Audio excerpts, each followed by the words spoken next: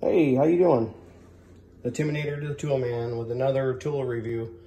Today I was gonna do a quick review on the handy Paint Pail and kind of give you a rundown on it, how it works real quick. If you're first on my channel, if you go down there, hit subscribe and hit the little bell icon, and you'll get notified if I do more videos. And right after this.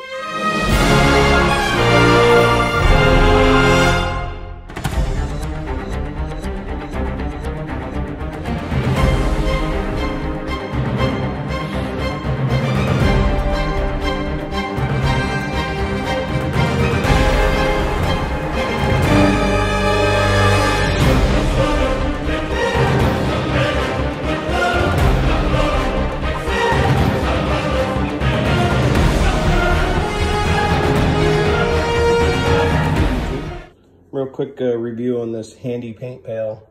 I've had actually had this one quite a while. It's got got fresh paint on it.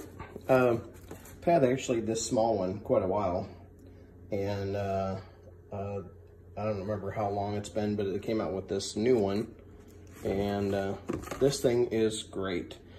I typically, a lot of times, if I'm doing cut-ins and stuff like that, I do a lot of painting, and if I'm doing cut-ins, most of the time now I use this one, just because it kind of takes the place of the old one.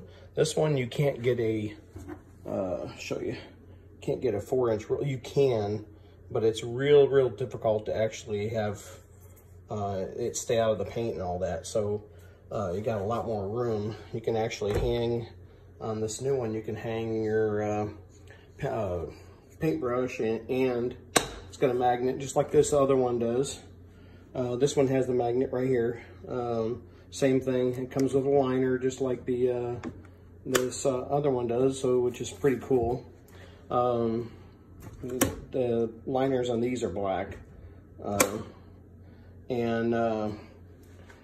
they, like I said, they both come with liners. They both have the magnets.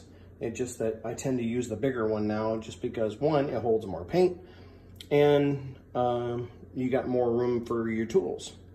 So let me see, my hands got paint on them now. But anyway, it's got adjustable hand strap, so you can make it tighter or looser, however you want. Yeah, I really like these paint pails. I find the liners, I haven't not seen them at Lowe's or Home Depot, but you can find the smaller pails at Home Depot or Lowe's with the liners for these smaller ones. Now they make them in red. This is an older one. It tells you how long I've had it. So yeah, I hope that helps somebody make a decision on a paint pail. If you're gonna do any kind of painting, nice thing about it is you can cover it up with plastic. A lot of times if I'm switching paints, I'll take a liner out, set it on the counter, put my other paint in there. Same thing with this one. And you just cover it up with plastic, tape plastic. These old ones used to make these. Whoever makes this handy paint pail, I'm not getting paid to do this, so if the company ever sees this, start making these again. They're like little bonnets that go over the paint lid and keeps your paint from drying out. Typically, like I said, what I do now is just take a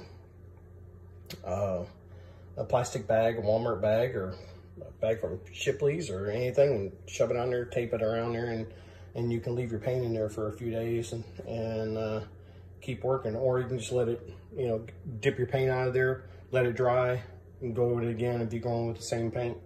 So hope that makes somebody easier with a decision if they're on the fence about buying any kind of the painting equipment. But again, this works for me, and I hope it works for you.